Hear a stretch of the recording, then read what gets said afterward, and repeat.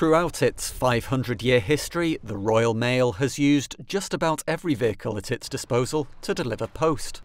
From planes and trains to quad bikes, seen here on the Scottish island of Kerrera in 2004. Now the islands just off Scotland's north coast are about to receive their mail by drone.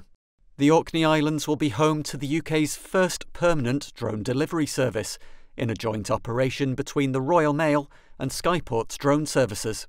The close proximity to the islands means that we can actually use existing CAA permissions to conduct flights there. The drones are fully electric, so they don't produce any carbon emissions, and obviously that helps to reduce our emissions as a business.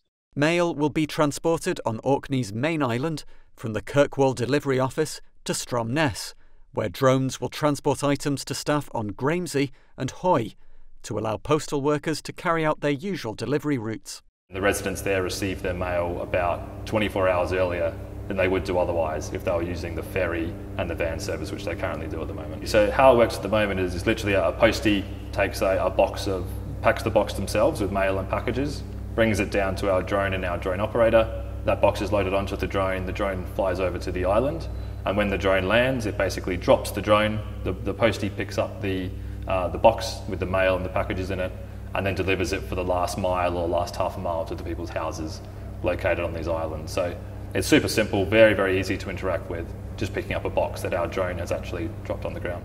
The service will run on Orkney for 3 months.